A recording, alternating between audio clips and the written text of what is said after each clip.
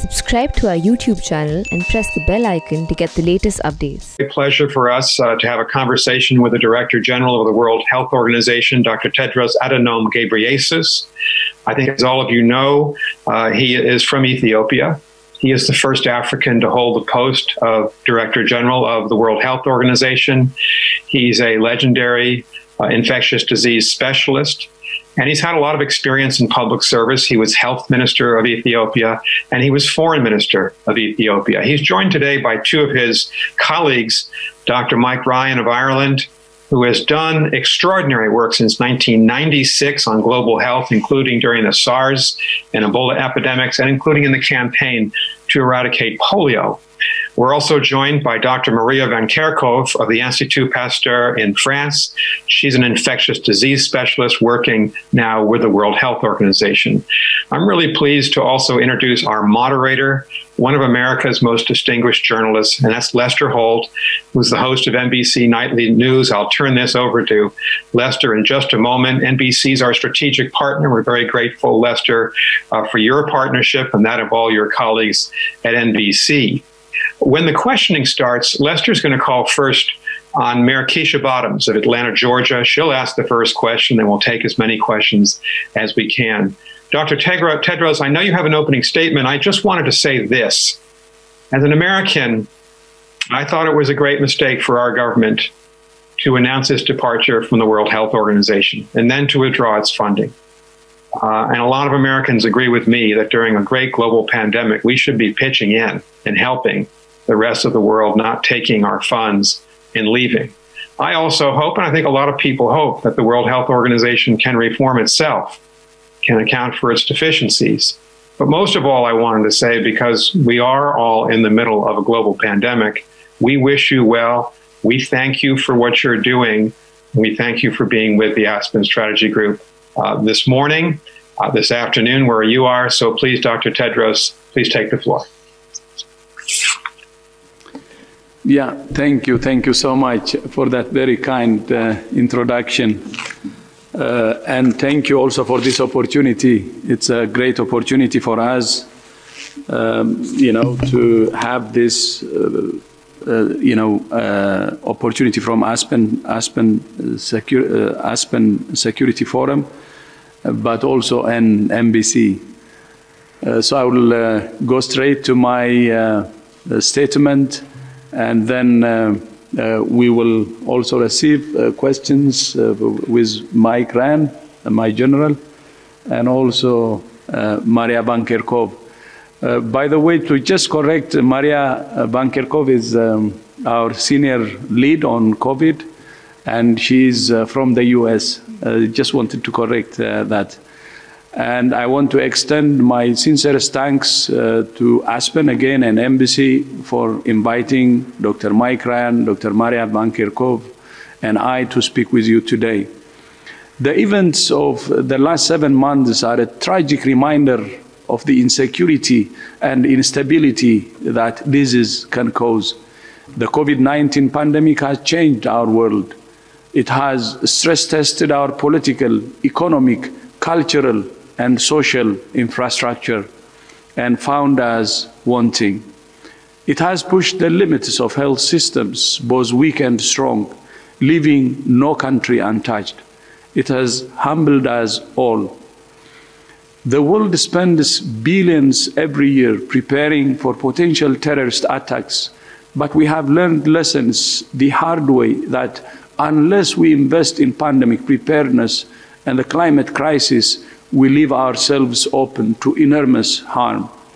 Since WHO was created over 7 decades ago, we have worked to galvanize collective international public health action to build a healthier and safer future for humanity, from ending smallpox to bringing polio to the brink of eradication, from rolling out treatment for HIV, TB, and malaria to millions of people across the world, to responding to hundreds of emergencies. Building up all health systems and ensuring health for all is our best shot at delivering on the goal of the global health security. 15 years ago, The global community came together and adopted the international health regulations in 2005. Its implementation by 196 state parties was a major step in the coordination of international action to enhance global health security. Following WHO being notified of an atypical strain of pneumonia circulating in Wuhan province, China, the yhere, the International Health Regulation, was triggered, and the world was subsequently informed of the outbreak in early January. The genome was mapped within the first week of January, and in the second week of January, it was publicly shared, and WHO published how to build a PCR test for COVID-19 from our partner lab in Germany. In the third week, WHO identified and began contracting for validated production of quality PCR tests. And by the first week of February, WHO began shipping tests to over 150 labs around the world, which enabled the world to track and trace the virus around the world quickly. And it was under the yhere, the International Health Regulation, that WHO declared a public health emergency of international concern on 30th January, WHO's highest health security alert under international law. At that time, there were fewer than 100 cases and no deaths outside of China. Today, more than 18.5 million cases of COVID-19 have been reported to WHO, and 700,000 lives have been lost. No country has been spared. Low, middle, and high-income countries have all been hit hard. The Americas remain the current epicenter of the virus and have been particularly hit hard. Just 3 countries have reported over half of all cases. No single country can fight this virus alone. Its existence anywhere puts lives and livelihoods at risk everywhere. It's never too late to turn outbreaks around, and many countries have done just that. So it's never too late to turn the situation around. Our best way forward is to stick with science, solutions, and solidarity, and together we can overcome this pandemic. COVID-19 has also exposed how misinformation poses one of the greatest security threats of our time. Misinformation can spread faster than the virus itself. Since the beginning of this pandemic, WHO has been working to address misinformation. We have worked with all major tech companies to counter myths and rumors with reliable evidence-based advice. Last month, WHO brought experts together from across the world to hold the first conference on how best to tackle the COVID-19 infodemic. Through our daily situation reports and regular media engagements, WHO officers have kept the world informed. Myself, Maria, and Mike have ourselves done more than 90 press briefings. We have, on a weekly basis, briefed our member states to present the latest scientific knowledge, answer their questions, and to share and learn from their experiences with COVID-19. WHO will continue to support everyone, everywhere, and work with leaders, communities, and individuals to foster global solidarity, suppress the virus, and save lives and livelihoods. Even as we fight this pandemic, we just ended the second largest and probably the most difficult and complicated Ebola outbreak in history in the Democratic Republic of the Congo.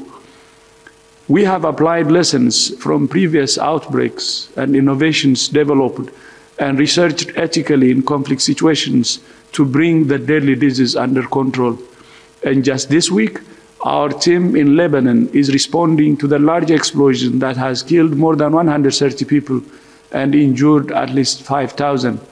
Whether it's COVID-19, disease outbreaks, or responding to humanitarian and natural diseases, all are intrinsically linked to global health security.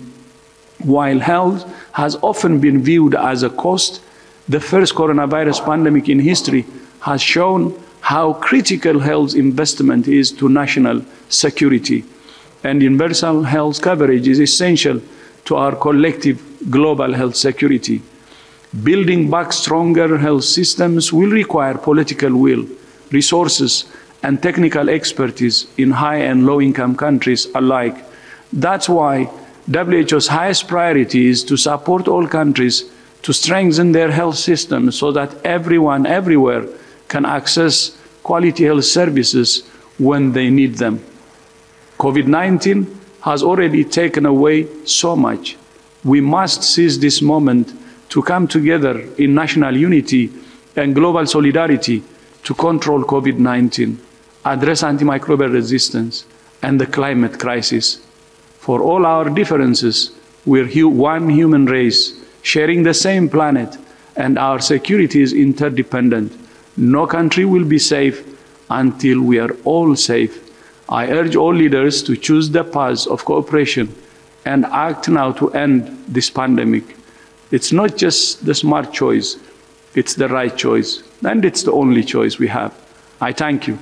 Thank you so much again.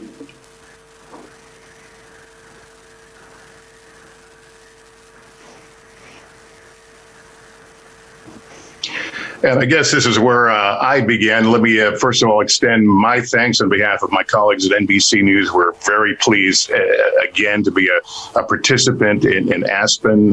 This is obviously the topic one of the story we cover every night. I want to thank Dr. Tedros, Dr. Ryan, Dr. Kent Vanderkerkhove for taking part of this conversation. Before I get into my questioning, I just want to let folks know that if you want to be a part of the question and answer session in just a few minutes, raise your hands here virtually, and as was noted, we will get to as many as possible. But Dr. Tedros, if I could begin with you, I want to pick up on something you said the other day that I think was a gut punch to a lot of us. It was the idea that there's no silver bullet here. If there's not a silver bullet, can you help us manage our expectations? What's the next best thing?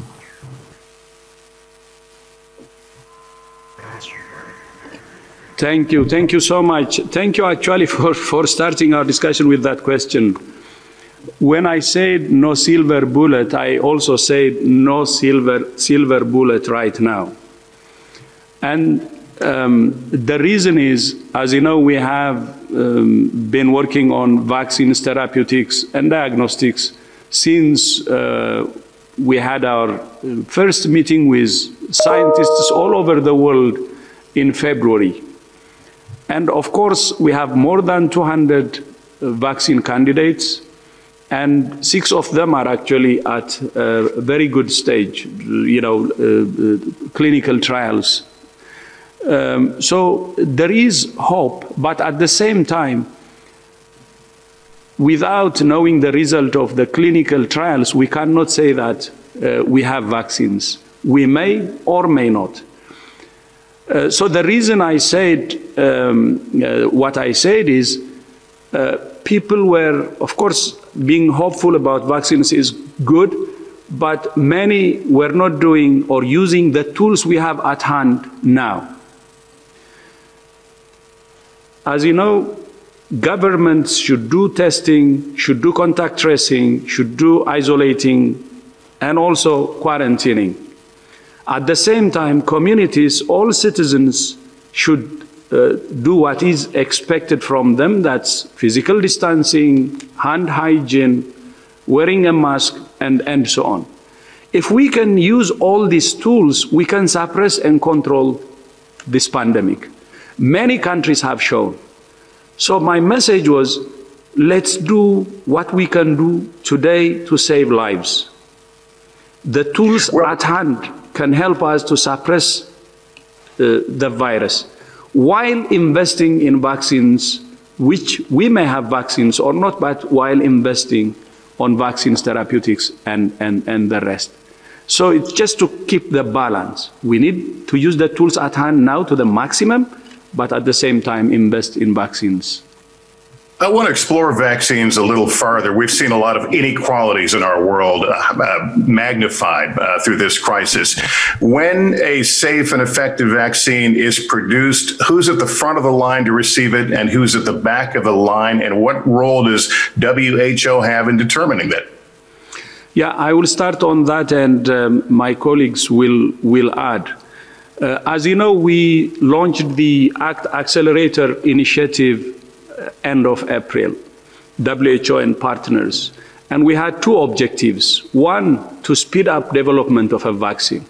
Second, to ensure fair distribution so that people who may not have access can have access. Because of financial problems, they may not have access. These two objectives are very, very important. But to make it happen, especially the fair distribution, there should be a global consensus to make a vaccine, any product, a global public product. And this is a political choice, a political commitment. And we want political leaders to decide on this. Vaccine nationalism is not good. It will not help us. When we say it should be a global public good, it's not sharing for the sake of sharing. It's only because it has advantages. For the world to recover faster, it has to recover together. Because it's a globalized world. The economy is intertwined. Part of the world or few countries cannot be a safe haven and recover. They should recover together with the rest of the world. So what we're saying is sharing vaccines or sharing other tools actually helps the global world, the world to recover together, and the economic recovery can be faster, and the damage from COVID-19 could be less. So when those countries who have the means, who have the funding, commit to this, they're not giving charity to others. They're doing it for themselves. Because when the rest of the world recovers and opens up, they also benefit. So that's why we're saying we should have a vaccine which is considered as a global public good that can help us to open up the world and speed up the economic recovery, which is hurting many countries. And it's not a charity. And that's how it should be seen. And I hope that many countries now taking that understanding and joining, and we need to make progress though, more progress, and there should be a political commitment. Russia has recently announced that they're targeting October for mass inoculations after apparently cutting short the trial period.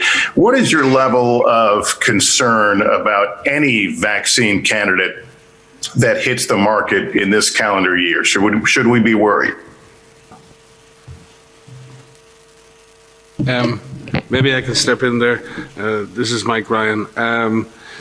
No, I think what we have to be focused on is, yes, accelerating the development of the vaccine. And a lot of people in the US and in many countries around the world are doing tremendous scientific work to accelerate the development of the vaccine. And I think with over nearly 140 vaccines at some stage of development, 26 in clinical trials and 6 in phase 3 trials, that's an incredible outcome for a very few short months of work.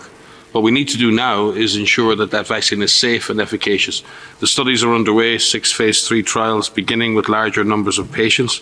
And as that work continues, we have to continue to watch out for the safety and for the clinical efficacy signals. Should we find that signal, we should be able to move into production of that vaccine and begin to use it in human populations. But we will still have to remain cautious as we scale up the number of people vaccinated. Rare side effects are rare, and they only become apparent when you vaccinate lots and lots of people. So there will still be a need for a monitoring phase, even when we start to vaccinated population level. There are no cutting corners here. I think many experts in the States, the head of NIH, Tony Fauci, and others have spoken. This is about accelerating the process of development, putting the risk in financial side of the equation, not on the safety side of the equation, and ensuring that there's enough production to meet the needs around the world. And that is the key issue. Are we going to have enough vaccine for everybody who needs that vaccine around the world? I'm curious to get your thoughts about this notion of human challenge, of purposely exposing people in the trial to the active virus, the ethical concerns about that. What are your thoughts, Dr. Tedros? I can begin. Tedros can follow up. The human challenge. We've had a group looking at human challenge studies. Certainly, for those of you out there who don't know these things, this is where you would potentially intentionally expose a person who's been vaccinated to the virus in order to see if the vaccine works. On the face of it, one would never attempt that with an extremely dangerous virus. In this case, young healthy adults don't tend to get very sick, and there could be a justification for that in certain circumstances. This is usually done when there's very low level of human disease, and therefore it's difficult to demonstrate efficacy. In this case, we have disease all over the world. We should be able to demonstrate efficacy of the vaccine in the traditional way by large-scale population-based trials. But we've had a committee looking at this. We have laid out the parameters for when and where and how this could be done. Obviously, we do not fully understand the long-term consequences of natural infection, even in younger adults, and we will have to think and be very, very careful before instituting human challenge studies.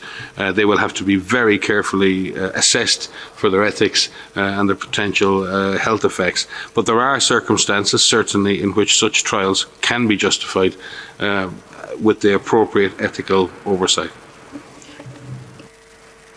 All right, I want to ask about schools. UN Secretary General Antonio Guterres has warned of a generation of catastrophe because of school closures during the pandemic. It's obviously something we're wrestling with here in the United States, but globally, it's a huge question. Doctor, can you offer what the WHO guidance is on school reopenings, what works, what doesn't work, and what the level of risk we should be willing to accept? So thank you for that question. It's a really important one all across the world. We have laid out some guidance on the considerations for when schools should be closed or when schools can be opened. I think what we need to think about are a couple of things. One is, what is the risk of this infection in children? What do we know about that in terms of the virus's ability to infect children? We know children can be infected. What is the disease that is caused in children? And we know for the most part, luckily, most children who are infected will have a mild disease and recover just fine, but that is not universal. We do know that there are some children that could develop severe disease, and some children, unfortunately, have died. And we do know that children can transmit this virus. We're still learning about this. We're still learning the extent of transmission among children of different age groups. And so that is a large unknown that we have right now. Some countries never closed their schools. Some countries have and are now opening up their schools. We are seeing some transmission that is happening in schools, and we're learning about this. What we've done is we've tried to offer some considerations for those taking decisions about when schools can be open. You have to remember that schools aren't in isolation. Schools are within communities. And if the virus is transmitting in the community, then the virus can transmit in that school. It's not only the children that we are concerned about, it's the people who work at those schools. So if the virus is present in the community, we need to really focus on driving down transmission in the community and to think about opening up the schools. We also need to consider how these schools are run in terms of the number of children per class, and if there are physical distancing that can take place, if there's hand hygiene available and running water and being able to wash hands. We need to look at the control measures that are in place that can be put in place in schools and the ability of those schools to rapidly be able to detect cases. But it's something that we're still learning about. And we need to make sure, I think the big thing is that if the virus is circulating in the communities, those schools are part of that community. And that means that the virus can enter the school as well. But we're still learning quite a lot about this. So we've outlined considerations. We've published those guidelines. We have established a technical advisory group that's working with us to look at educational institutions across the globe, because many schools look differently and operate differently across the globe, to look at our guidance and to look at the experiences of countries to see how we can further support decision makers in taking decisions about schools. And Dr. Van Kerkhove, while I have you, let me ask you about the notion of further lockdowns, of border restrictions. Are we seeing any of those being effective, and that it might be necessary in some cases to impose more? So that's a good question as well. I think when people use the word lockdown, that means different things to different groups. Many people we don't actually use that word lockdown because it's actually composed of several different types of interventions that are used. There are restrictions, stay-at-home restrictions that some countries have used. There are movement restrictions that some countries have used, physical distancing, hand hygiene, the whole package. And I think what the Director General has said and what we've tried to say from the beginning is that it isn't one action. It's actions of individuals, it's actions of communities, and we do see that these measures work. What we are seeing is that what we're hopeful for is that we will not have to, or countries will not have to impose any of these so-called large lockdown measures again. That actions can be tailored and they can be geographically limited to where you have the most intense transmission. They can be time limited to help countries activate their public health systems to find cases, isolate cases, care for cases, carry out contact tracing, make sure that testing is available, and make sure that communities are engaged, empowered, listened to, and are part of this fight. Dr. Tedros, in your opening remarks, you mentioned that the Americas seem to be struggling the most right now, although obviously the entire world is affected. Can you offer your opinion as to why the Americas are having such a difficult time?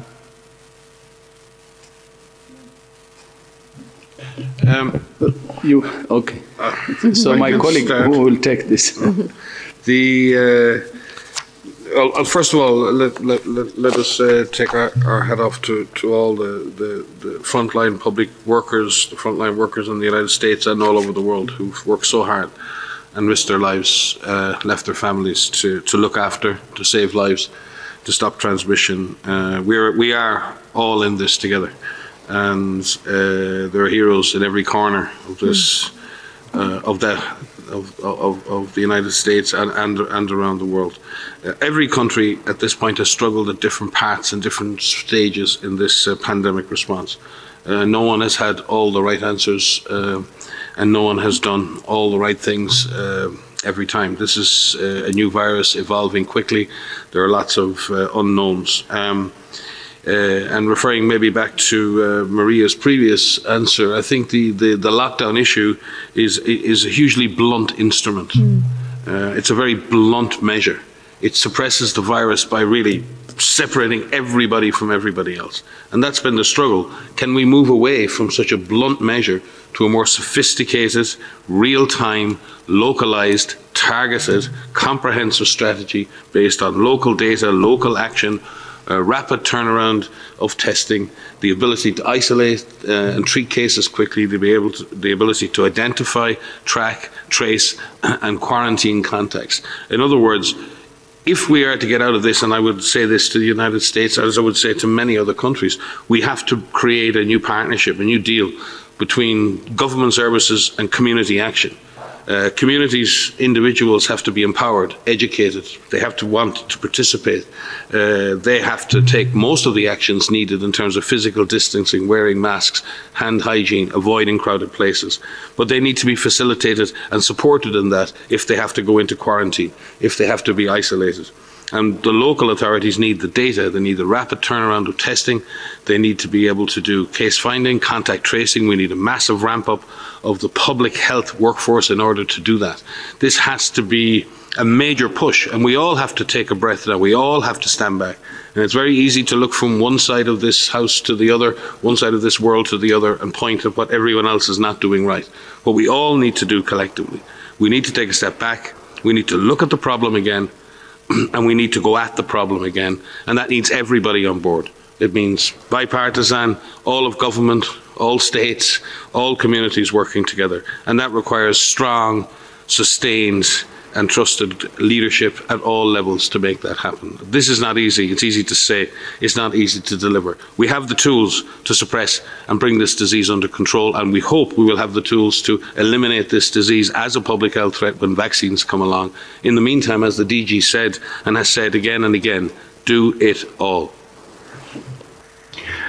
A question about the U.S. withdrawal from the WHO. As you know, it doesn't really become effective officially for almost another year or so. In the interim, can you tell me if the United States is actively participating in partnershiping with the WHO and other nations during this withdrawal period? Yeah, thank you. First of all, I mean, with regard to the withdrawal, this is, to be honest, we have been working with the US very, very closely. And US is known for its generosity and support and also leadership in global health. And its leadership and support has really saved many, many lives. When I was a minister in Ethiopia, when actually HIV/AIDS was ravaging the whole continent of Africa, and of course in the rest of the world too, it's the US generosity and leadership that gave hope to individuals, gave hope to families, and gave hope to nations.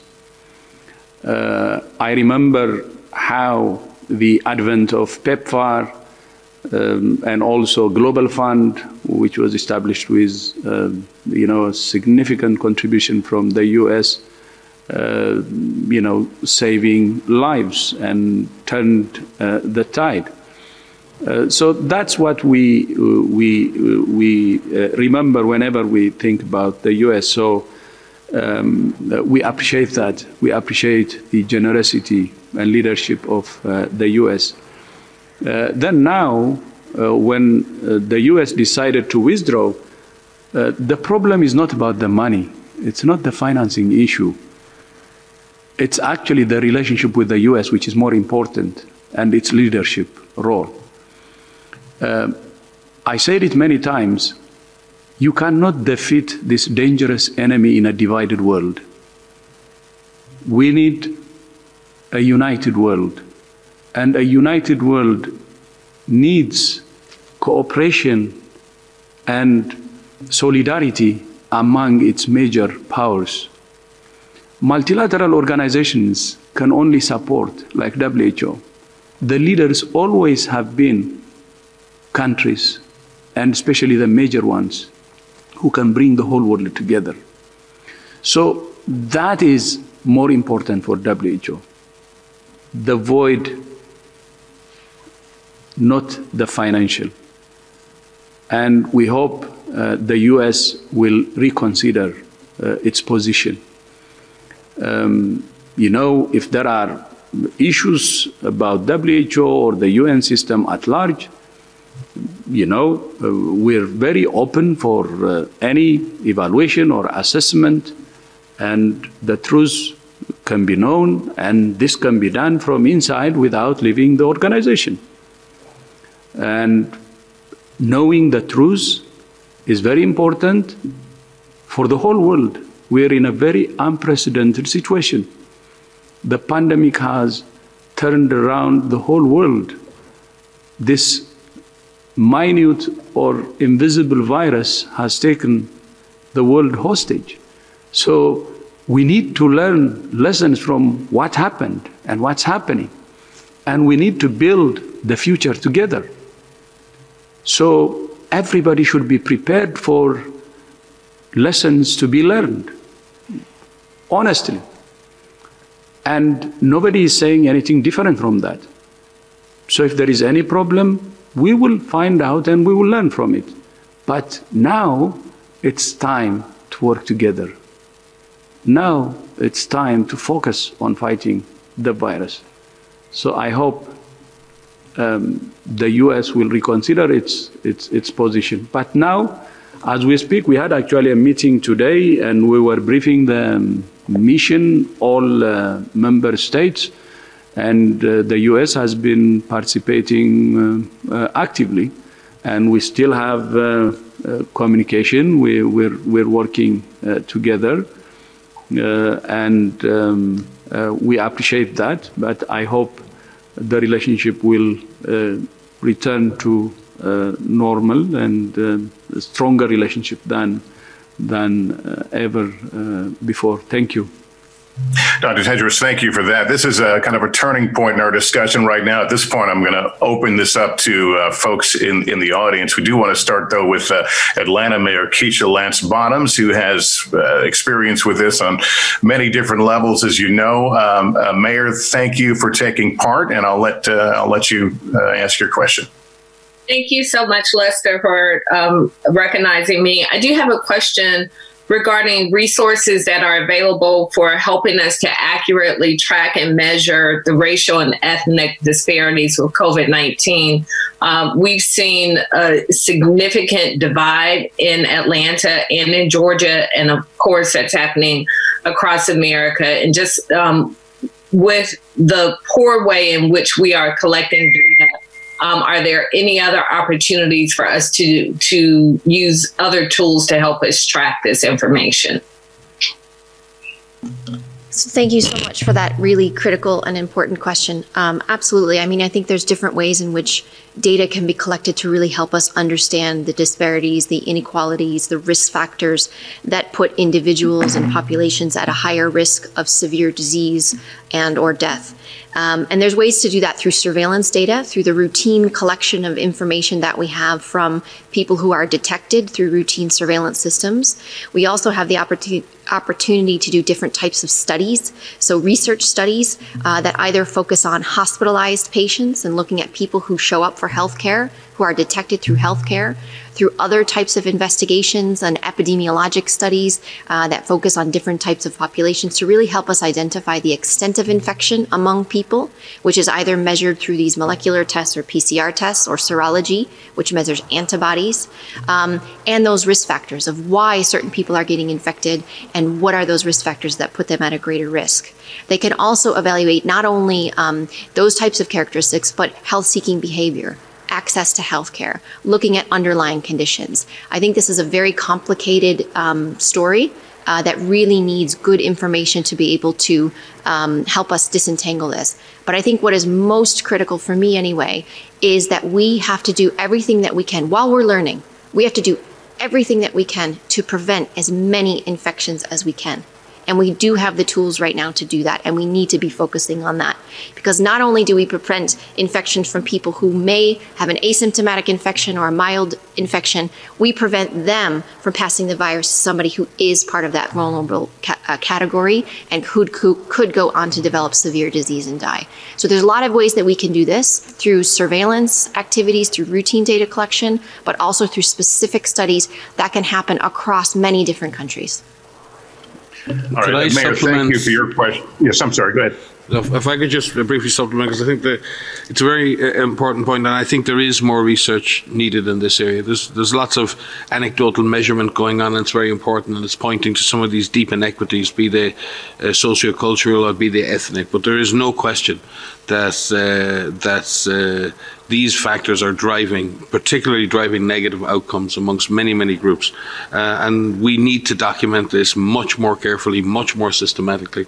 We've been using the Director General created a Solidarity Fund a number of months ago, and we've been trying to use and identify interesting projects that are maybe not subject to the normal mainstream funding, and we will certainly, based on your advice, look more systematically at how we can fund studies around the world on this particular theme. And while I have the floor, Atlanta hosts one of the greatest scientific institutions on this planet, the Center for Disease Control. And as the DG spoke about ongoing work, I would again like to thank the United States for so many decades of service of the Center for Disease Control all around the world. I don't know if Americans realize just how important CDC is, not just to Americans, but to every citizen on this planet. We have worked hand in hand for many years. I have learned at the knee of so many great scientists at CDC. So it's just great to have the Mayor of Atlanta on so we can say thank you for hosting such a wonderful institution, and our regards to all our colleagues and friends over there.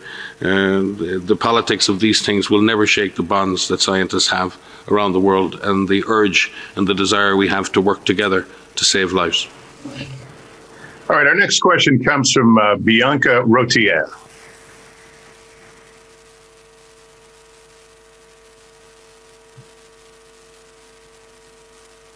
Okay, maybe we have lost her. The next person we have waiting to ask a question is Antonio Broto. Can you hear me? Yes, I hear you. Is this Bianca? Yes, exactly. Many thanks for taking the question. I'm correspondent in Switzerland for Globo News and for Globo, the largest TV network in Brazil. My question is specifically about indigenous peoples in the Americas and in Brazil. 2 weeks ago, Dr. Tedros said that the WHO is deeply concerned. And yesterday, Brazil's chief Adhanom one of the most influential leaders, indigenous leaders, he died from COVID-19. So does the WHO has an idea about the number of cases and deaths between indigenous peoples in Brazil? And could you please give us more details about the challenges faced by indigenous peoples in Brazil and the work done by the authorities? Is it enough? Many thanks.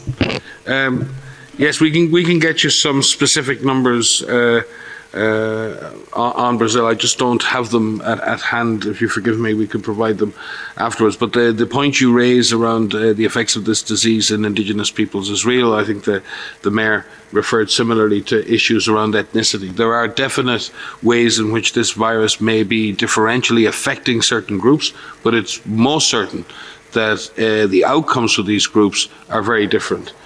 Whether or not ethnicity or your genetic makeup makes you more susceptible to disease is still in question. But what's not in question, I believe, is that if you, because of your ethnicity, because you're an indigenous person, if you are living in poverty, if you've lived for years without access to adequate health care, if you've got underlying conditions like diabetes or hypertension because of lifestyle issues that have been induced by poverty and by lifestyle, then the outcomes in this disease are much, much worse. And the access to health services is much slower, much later, and very often not at the same level of sophistication. So there is no question of that. There are maybe two groups of indigenous peoples that we look at. One are groups who are living in their traditional environments, be it in the Amazon rainforest or in other situations. And then there is probably an even greater number of people who come from indigenous backgrounds who live very often in peri-urban, poor situations, and they suffer very much the same diseases and the same vulnerabilities as the urban poor in general. And in many countries, indigenous people make up a disproportionate number of people living in situations of poor access because of poverty, because of lack of access, and frankly, because of racism. So I think the trick here is really creating access for everyone to health services now to save lives, and doing something much more systematic in the long term, which is the greater challenge, and that is how do we reduce these differences and how do we get rid of the inequities that exist over long periods of time that ultimately result in these poor outcomes when we're hit with diseases like COVID-19. All right, our next question is Antonio Broto. Antonio, are you there? Yes, hello. Yes. Okay, so I have two questions, but one of them is really short. When you mentioned there is 6 vaccines almost ready, can you tell us which are these candidates? Are the ones from Russia, China, United Kingdom included? And my second question is about Spain. Several countries like United Kingdom and Switzerland are declaring quarantines against travelers that come from my country. Is the situation in Spain worse than in other parts of Europe? Thank you very much. So I'll start with the second part of that question first. So the question you have specifically about certain countries and different measures that are putting into place, I think the way I would like to answer that question is the fact that we have had many countries across the world, and even in Europe, we'll focus on Europe for the moment, that have had success in bringing really terrible outbreaks under control. And I think that is a sign of hope for countries that are really going through something very, very difficult right now, including my home country in the US. But what I want to say about the introduction of new measures again, or the reintroduction of some measures, is I think that everybody needs, all countries need to be in the mindset that we have to be ready, at the ready, to quickly detect cases. So if we can quickly detect cases, we can prevent those from forming clusters, and we can prevent those clusters going into community transmission again. And what we're seeing is a number of countries that are introducing measures in a localized, strategic, and appropriate way so that they can really stamp out some of these fires, these little fires that start before they turn into big flames. And I think that that's something that everybody needs to be prepared for. So even countries that have had success in suppressing transmission, I'm seeing some, articles that will say, well, they were once a sign of hope. I think they are still a sign of hope because many countries have structures in place. They have surveillance in place. They have workforces in place to quickly detect these clusters and bring them under control so that they don't move into community transmission. And so we need to apply what we are learning. We need to use the tools that we have so that we don't get into difficult situations again.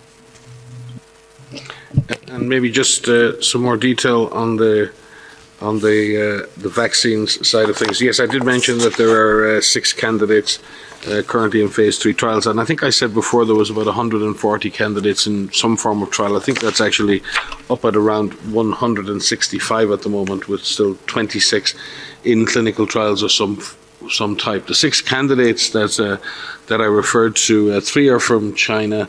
One is the AstraZeneca, University of Oxford. There's the Moderna NIAID vaccine, and then the Pfizer vaccine, BioNTech vaccine. They're the ones that are currently in phase 3. And I think I want to, just a word of caution, phase 3 doesn't mean nearly there.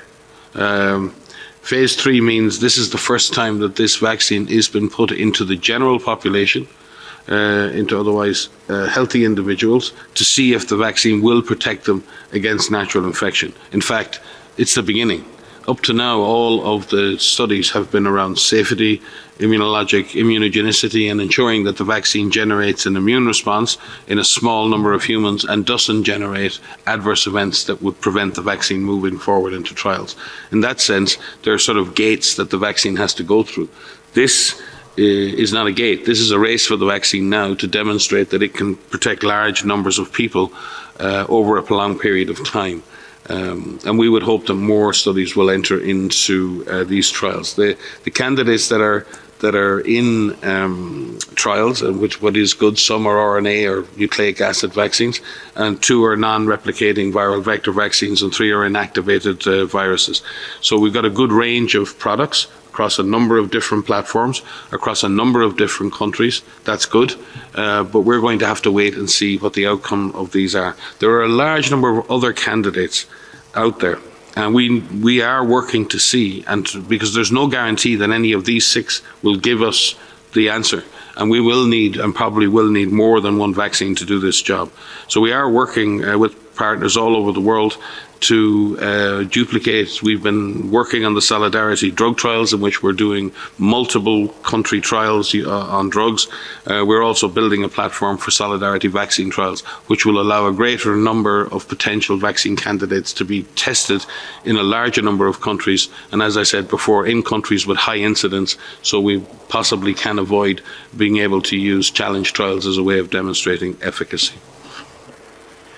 Listen, I thank you all for your answers. Regrettably, our time has expired, but thank you for what you're all doing. We are depending on folks like you. I hate the fact that it could ever be a cliche. We are all in this together, and so we appreciate you spending some time with us today. And I want to thank Aspen again for including me. Thanks, everyone, and good day. Thank you. Lester, thank you very much. We're really pleased that you were able to moderate this session. Thanks to NBC News. I thought, just as a citizen listening to this, we all recognize that the World Health Organization needs structural reform. There'll be time to do that, and they've got to do it after the pandemic is over. But we're in the middle of the pandemic. And I thought it was a really interesting session for Americans to listen to see the professionalism of Dr. Ghebreyesus and Dr. Ryan and Dr. Van Kerkhove, an Ethiopian, a citizen of Ireland, a citizen of the United States. They're working as hard as they can for the rest of the world. The WHO is the only institution that can unite us right now in the pandemic. And so for the United States to leave and take its money with it was extraordinarily short-sighted, unwise, a major mistake by our country, in my judgment. We're going to continue the conversation in a slightly different format. We're going to welcome now to the Aspen stage Mayor Keisha Lance Bottoms of Atlanta, Mayor Francis Suarez of Miami, and my friend, former mayor of New Orleans, Mitch Landrieu. The title of our session is On the Front Lines, Race, Pandemic, and the Recession. Our moderator is going to be Christian Welker of NBC News. As many of you know, this conference has been largely focused on national security for the Aspen Security Forum, but I think a lot of us believe that at this moment, and if I could just ask people to mute if they could, that would be great. Thank you so much. We're largely focused here on national security, but I think at this moment, a lot of us believe that the United States cannot succeed in its foreign and defense policy if it's not united at home and if it's not stable at home.